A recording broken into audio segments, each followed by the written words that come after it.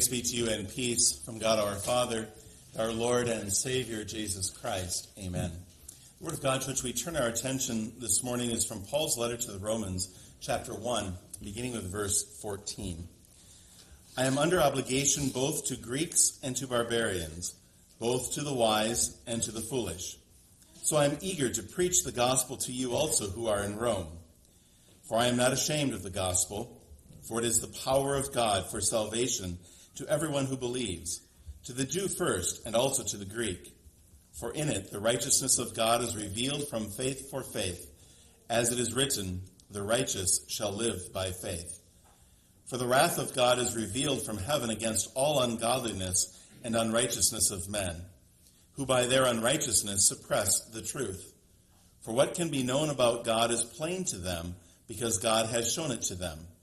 For his invisible attributes, namely his eternal power and divine nature, have been clearly perceived ever since the creation of the world in the things that have been made. So they are without excuse. So far the word.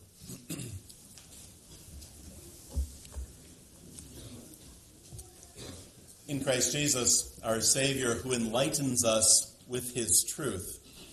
Dear fellow redeemed, there are certain words and terms that we use that we're so accustomed to using, and we understand what is meant by them, that if we are asked to define them or to explain them, we might be a little hard-pressed at first to come up with how to do it, because it's just that.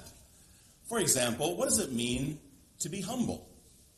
Well, it's to be humble. How do you go about explaining that? Or what does it mean when you say, I believe in Jesus my Savior? Well, it means that I have faith in him. What does it mean to have faith in him? Well, I believe in him. It's hard to put a definition to some of these terms. When we think about things and words and terms and expressions that we use in our faith life, we know what they mean, but we can also grow accustomed to them and perhaps don't think always about their greater significance. What is the underlying meaning? And if we are in a position to explain it to someone else, that might be even the more difficult. Even something as simple, or relatively simple, as saying, I am saved by grace and the gospel is the power of God for salvation. What exactly does that mean? So this morning we consider that powerful truth of Paul written to the Romans, that the gospel is the power of God for salvation. And we explore the deeper significance of that through a series of questions. If it's salvation, it means that there has to be something from which we are saved. What is it?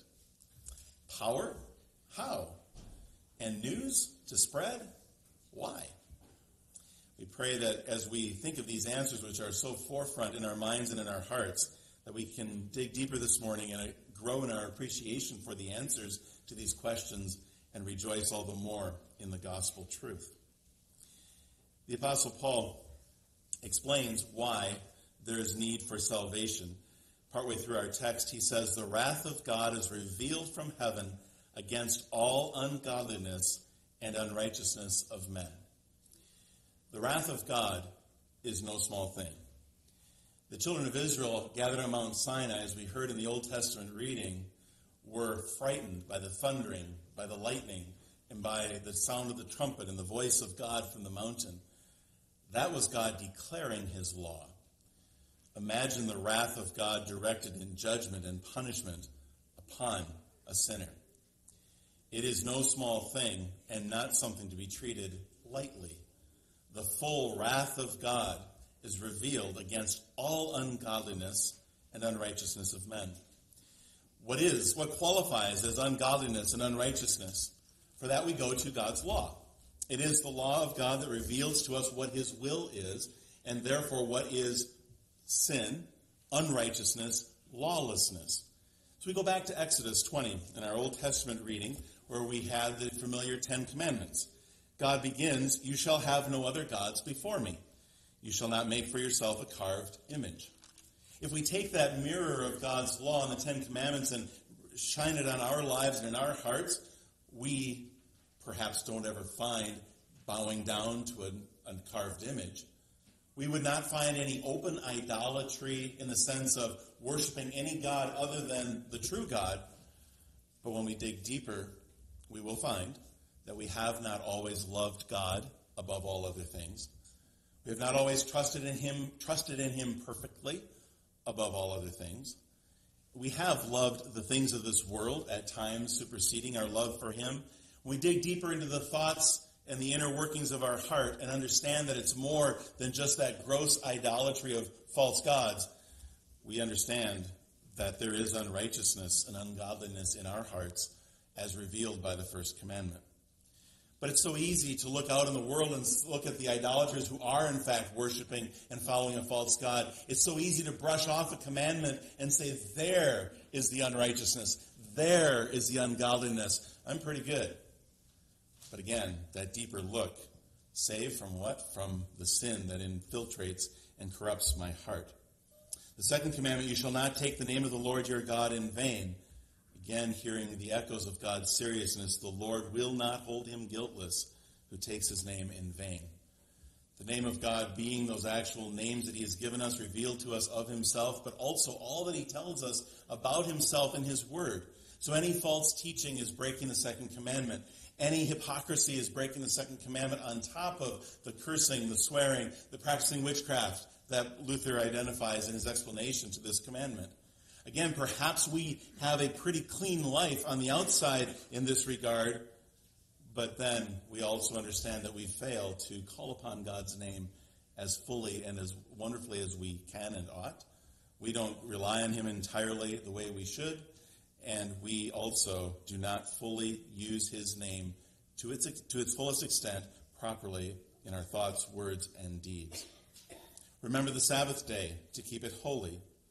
The Sabbath day law of the Old Testament, the ceremonial portion of this law, not working on Saturday, the sacrifices, those things have been fulfilled in Christ. He has accomplished those things. But the moral essence of that law is still there. The moral law connected to the Sabbath day was take time for your spiritual well-being.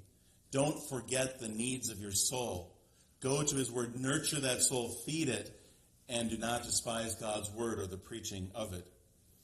Honor your father and your mother, including all earthly authority that God has placed over us. You shall not murder, but it goes beyond that, the gross sin of murder, to hatred toward others, ill thoughts, hurting or harming our neighbor in any way, or not living up and not to God's expectation and not helping in every possible way. You shall not commit adultery. Every action, every word, every thought that is contrary to God's design of one man plus one woman for a lifetime, and the sexual relationship reserved only for marriage, and marriage is man and woman, all those things, anything that changes what God has said about marriage adulterates it and is included in the sixth commandment. You shall not steal. You shall not bear false witness against your neighbor. And that commandment can be broken even with the truth. For if I speak truth from a false heart, with the intent to hurt my neighbor, to ruin his good name and reputation, that is just as much false witness as if I lied. And then not coveting the non-living things like my neighbor's house, or the living things such as my neighbor's wife, male servant, female servant, ox, donkey, or anything that is your neighbor's. Anything, thought, word, action, anything, the tiniest to the biggest, that is contrary to that clear and sure word of God is ungodliness and unrighteousness. And the wrath of God is revealed from heaven against all such things. Add to that God's word that if you sin once, you're guilty of all. And the question, saved from what, becomes very clear. We are born with a sinful, corrupt nature. We add to that sin day by day as sin grows out of our sinful nature, and are, by nature, by rights, under the full wrath of God. That is the death and destruction from which we need salvation. The gospel is the power of God for salvation from that death, from that judgment. We have to understand the full reality of our sin to really understand and appreciate the depth of God's love and the full reality of that salvation. Paul goes on to say, who by their unrighteousness suppress the truth. Sinfulness, sin in every way suppresses the truth. We see it all the time, at times perhaps in our own flesh, but also around us. The desire to sin, the desire to fit in, the desire to rationalize what is wrong, all suppresses the truth. Think about that for a bit. At any time where I have tried to defend myself and not own up to my sin, when I've tried to defend myself, it wasn't my fault, it wasn't me, I didn't really sin, or to rationalize, it can't be that wrong. Every time we ignore sin, try to rationalize sin, or dismiss sin, we are suppressing the truth. Because the truth of sin is real, as revealed by God. Paul goes on, for what can be known about God is plain to them because God has shown it to them. His invisible attributes, namely his eternal power and divine nature, have been clearly perceived ever since the creation of the world in the things that have been made, so they are without excuse. But God, I didn't know. But there's so much evidence in the world around. His power is evident in what he created. His eternal goodness is evident in how he provides for us. There are witnesses to God, God's existence in the world around us and in our own consciences. There is no excuse to ignore and to deny that he is there. And his word explains who he is and what his expectations are. We consider our sin in the light of God's word. We consider the extent to which our sin affects others, at times bringing hurt and destruction to others in their lives and their hearts. We are indeed corrupt, indeed in need of salvation, which is why the gospel is such sweet news, that God sent Jesus to die to take away all of that guilt. And you can understand the suppressing of truth that is taking place in Christianity today when churches don't talk about sin. If you do not talk about sin, if you do not look at why salvation is needed, you have ripped the heart right out of the gospel. And in fact, it is no gospel at all. Because if our destruction, our damnation, our need isn't there, if we don't need to be saved from anything, what difference does a Savior make? Why would I long for or find joy in salvation? The gospel is the power of God for salvation. Power? How could that be? Paul says, I'm not ashamed of the gospel, for it is the power of God for salvation to everyone who believes, to the Jew first and also to the Greek.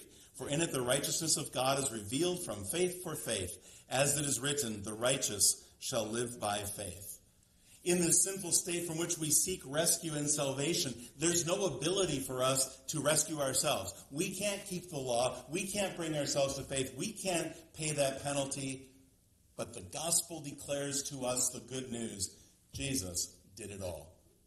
Jesus, the Son of God, took on that flesh and blood to take your place. You can't live up to God's expectation. Jesus did it for you. You can't pay the debt of your sin except for eternal suffering in hell. Jesus did it for you. Jesus for you, to give you his righteousness in place of your sinfulness. That blessing comes through faith. The gospel declares, here's what Jesus has done. Believe it. But we can't.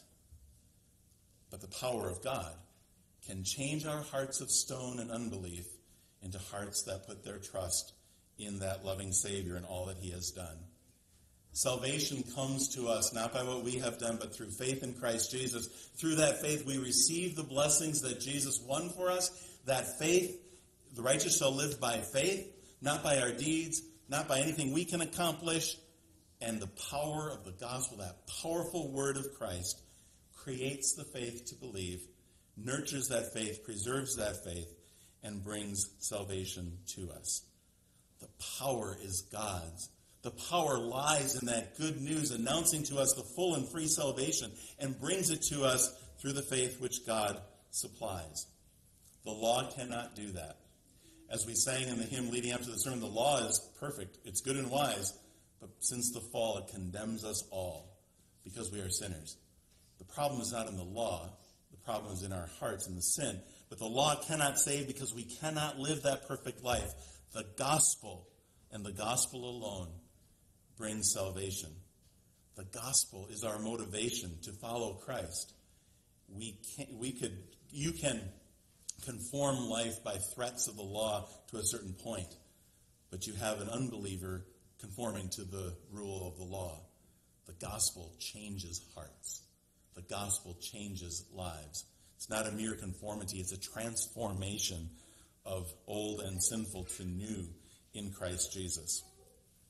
The gospel is the power of God for salvation. This is good news. Why? Because it's for all people. It's not just for a select few. It's not just for us. It's not just for me. It's for every sinner. And so Paul opens up our text. I'm under obligation both to Greeks and to barbarians, non-Greeks, non-Jews, both to the wise and to the foolish. I am eager to preach the gospel to you also who are in Rome.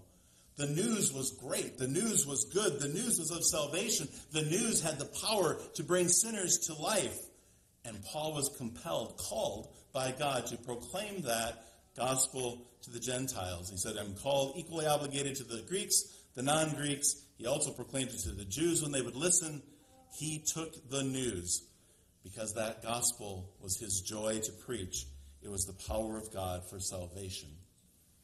How are you saved?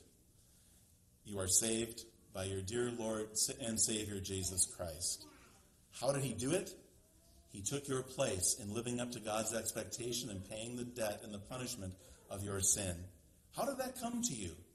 It comes through the gospel, which is the power of God for the salvation I so desperately need and so wondrously have in my Lord. Amen. The peace of God, which surpasses all understanding, will guard your hearts and minds through Christ Jesus.